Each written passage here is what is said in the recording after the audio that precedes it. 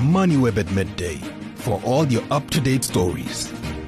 Now, this is not exactly a new question, but it is an important one that needs constant re-evaluation. I'm talking about the role of corporates in shaping society.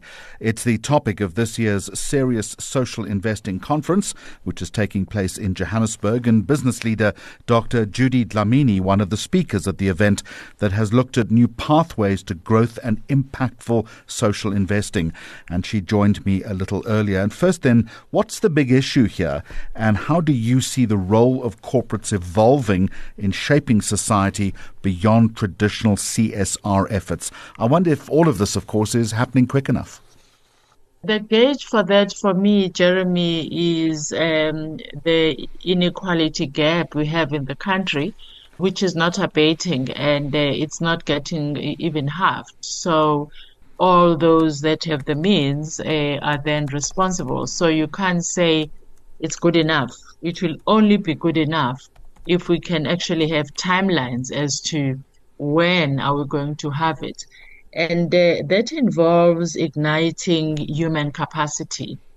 It involves creating opportunities for everyone, especially those that are furthest left behind, to be participants in this economy.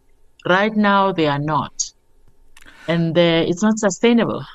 So it's important, I think, that corporates up their game in this respect. Do you think that there is a sense sometimes that they use social investment simply as a public relations or a reputational tool rather than driving real, important, significant, meaningful impact?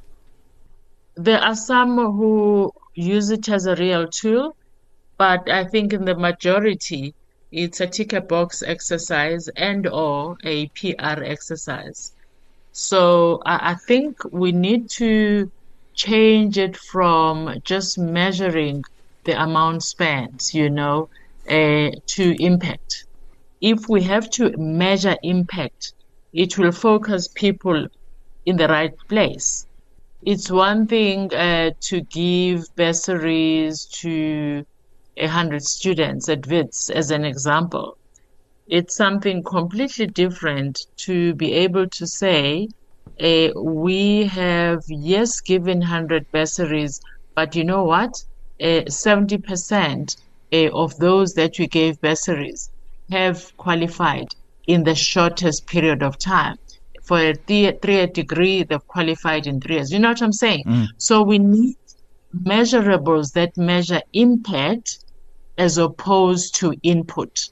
So we need output that talks to impact. And Judy Dlamini, have you applied your mind then to new thinking on the way in which impact can be measured? Well, it starts just by that, to say, first rand as an example, over the past 5 years, you've spent R1 billion for a number on bursaries. Show us the impact, and let's agree on the criteria and the measurables. One is qualification within the allocated time. What that talks to, Jeremy, is focus by the funder on the wraparound support to the students, because we put a lot on emphasis on money, and money is only part of it.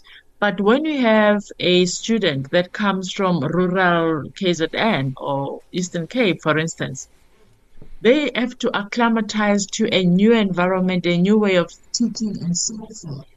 But if you have a wraparound like the Tutuga Bursary Fund projects like Umthombo Youth Fund, which actually looks at the psychological aspect, the extra tutorials and so forth, that has an impact on the outcomes. So if you say to Corporate South Africa, because they are quite good at implementing what is going to be measured, so it matters therefore to measure the right things. So if you are saying an output of 80% qualified bursary holders within the allocated time, they would then make it their business to check how they can achieve that. I hope I'm making sense. You are making sense. What I would like to ask you now, though, is what more can be done to hold corporates accountable for the long-term impact of that social investment that we've been speaking about? By changing what you're measuring. You know, the BE scorecard, what are we measuring right now? Amount spent.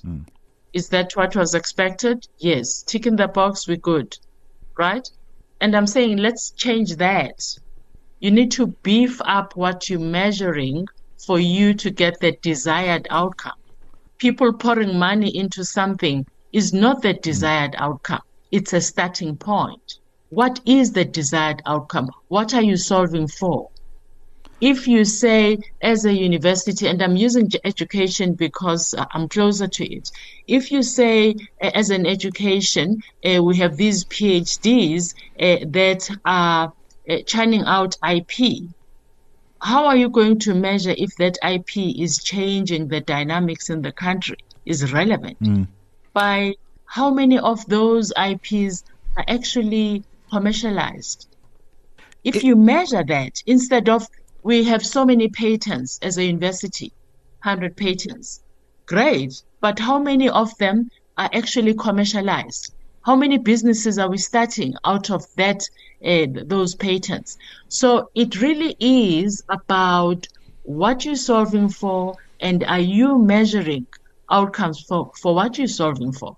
Not just numbers. There is an argument that corporate social investment should be mandatory. Does that sit well with you? Of course it does.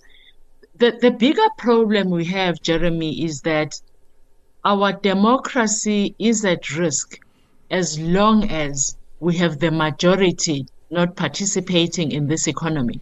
We have the majority not well equipped to participate. So anything that gives a country a risk, I mean, corporate South Africa understands this. You mitigate against risk, you put it up there, top 10 risk, mitigation, probability, and all those good things. Let's do that for the country, because for us to have sustainable businesses, we need a sustainable country. Judy Dlamini, thank you very much indeed.